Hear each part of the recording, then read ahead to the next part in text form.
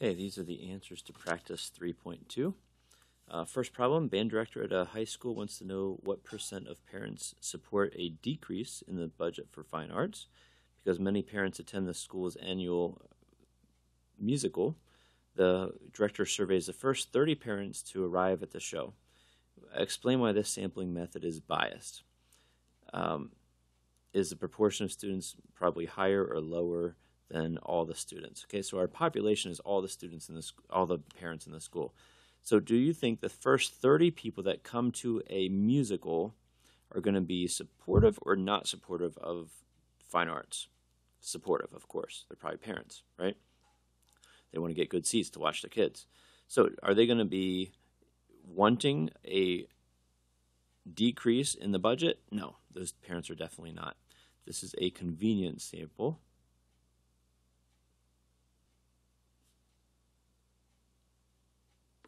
Okay, the first 30 people at a musical will have a higher percentage supporting the arts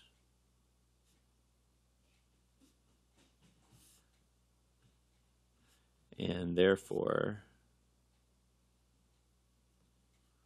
do not support decreased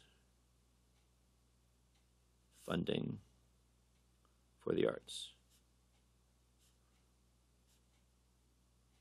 Okay, so not only do we say why is it biased, but also the direction of it as well. We think it's going to be overestimating.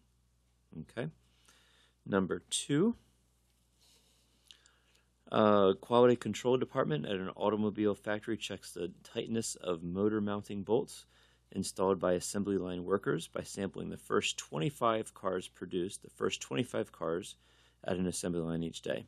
So think about if they do like 1,000 cars, is the first 25 good? Explain why the sampling method is biased, okay? And is it overestimating or underestimating, okay? So if you think about the first 25 cars representing all the cars in a day would not be a good. It's convenient sample again. It's easy to get this the first couple.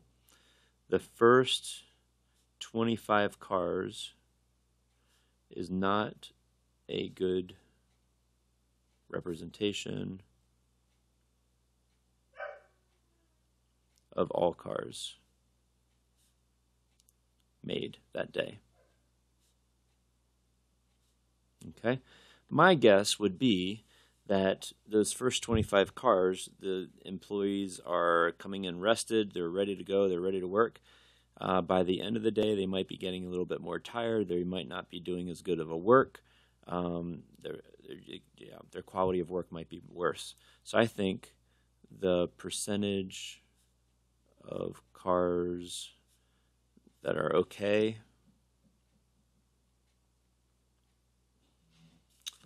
produced correctly, I'll say, is higher in the first 25 than the whole population. Okay, so I think those first 25 cars are probably going to be better made than the rest of them. Okay. Next one, many websites include customer reviews of products, restaurants, hotels, and so on. The manager of a hotel was upset to see that 26% of the viewers on the website gave the hotel a 1 rating, the lowest possible rating. Explain why you think this is biased. And is 25% greater or less than what you think all the customers think? Okay. I think that those, okay, so this is called a voluntary response.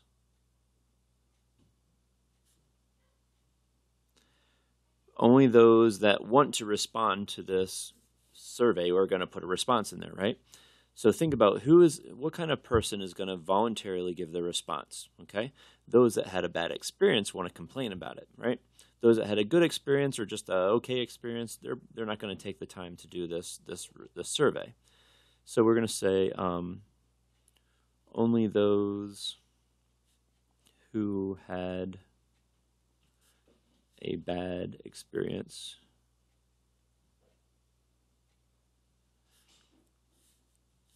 are more likely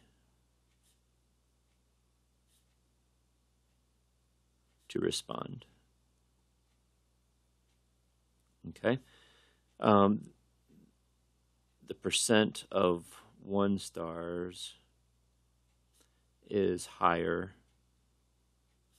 in the sample than for the entire population.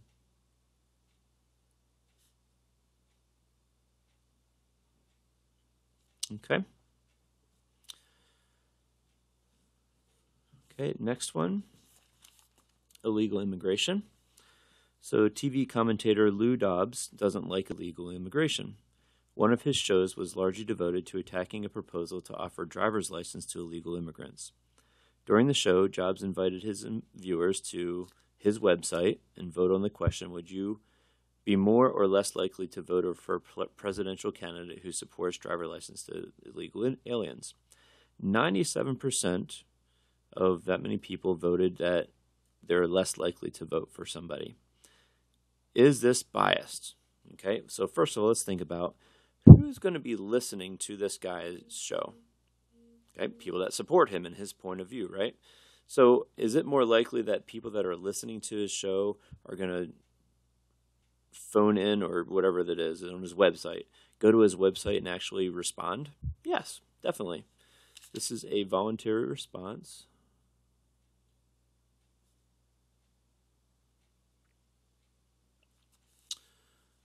Only those listening to his show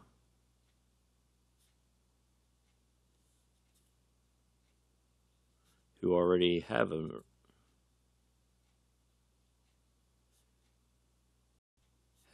biased response will respond to a survey.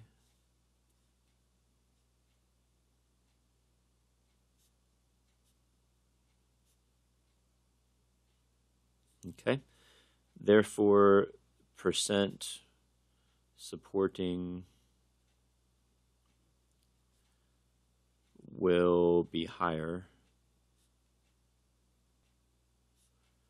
than the population.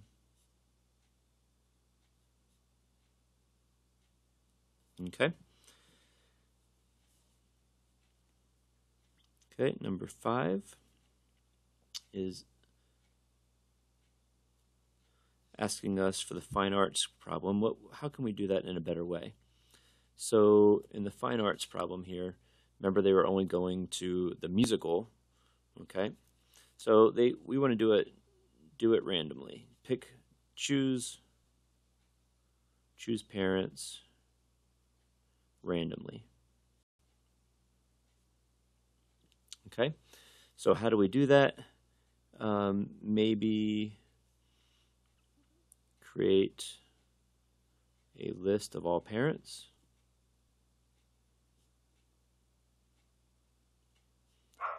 And randomly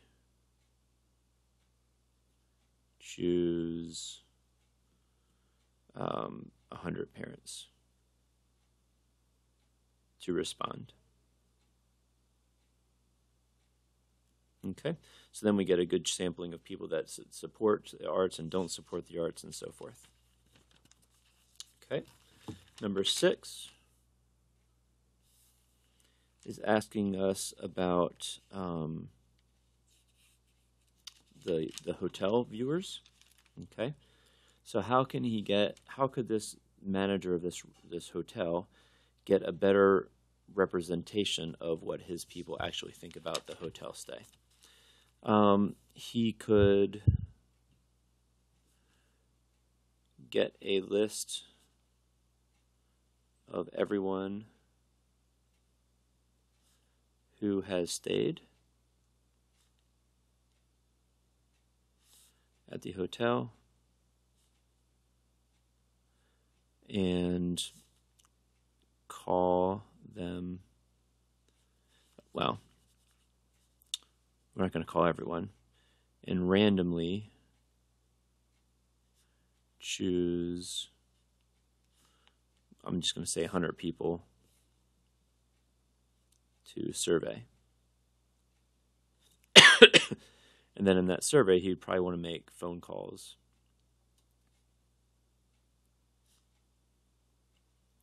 Okay, if you just create a letter that you send out to them, probably a lot of them won't respond. Okay, next one. Sammy wants to know what % of students at her school have driver's licenses. She surveys the students in her stats class and finds that 68% of the students, okay, so our whole population is the whole school. Do you think the people in her stats class are going to be a good representation of everyone in the school? Probably not.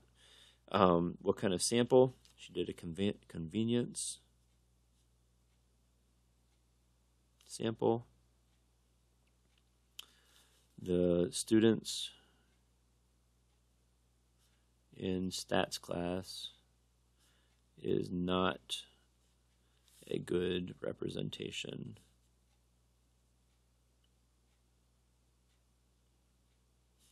of entire school. Okay, that's part A. Part B, what type of sample, B, explain why this sampling is biased. Okay, I kind of did that in part A. Well, I didn't really. Those in the stats are older. Okay, if you think about our stats class, it's pretty much all seniors. There's a couple of juniors, but not many. They're all older, therefore more likely to have a driver's license.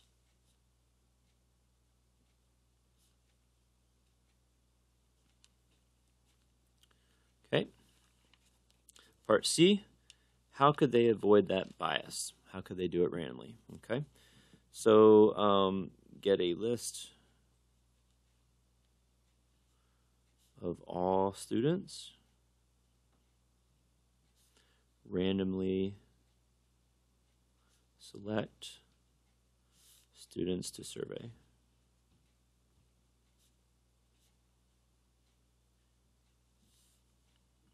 Okay, and the last question, number 8. Okay, to fund a program to buy electronic tablets for every second grade student in Springdale Public Schools, the Board of Education proposes a 5% increase in property taxes. One local, Golden Oldies, radio station asked listeners to call in their voice to support for or oppose the proposal. They find that 78% are opposed. Okay, what kind of sample did they choose? They got a voluntary response.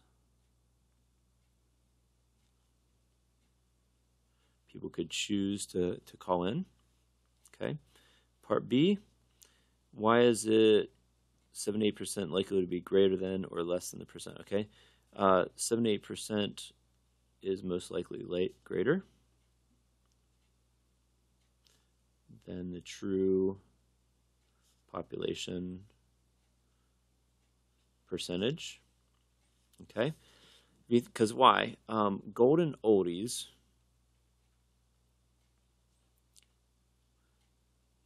a Golden Oldies radio station has older people,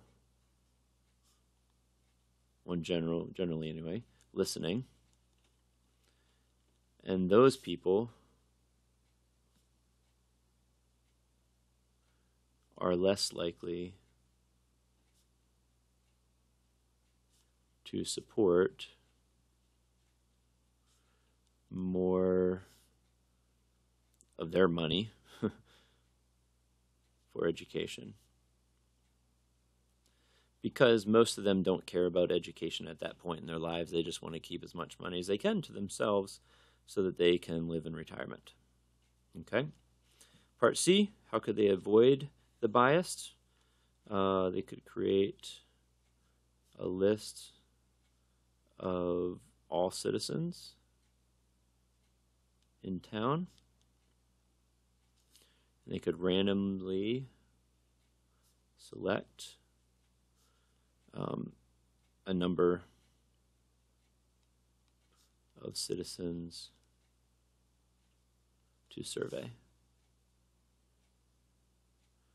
Be much more accurate. Okay, that's the homework.